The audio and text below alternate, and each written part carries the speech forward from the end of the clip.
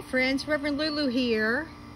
I wanted you to see my arbor actually that my son built for me last week.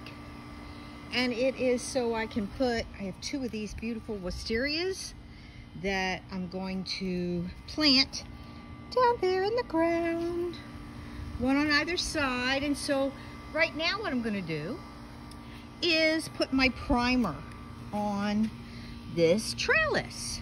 That's what I'm going to do. So I'm not going to have you get tortured watching me paint the trellis, because you know that's only one step above total boredom, watching paint dry, watching paint be applied.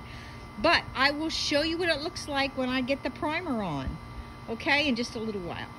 Or I don't know how long it'll take. Shouldn't take too long. Okay, thanks, bye.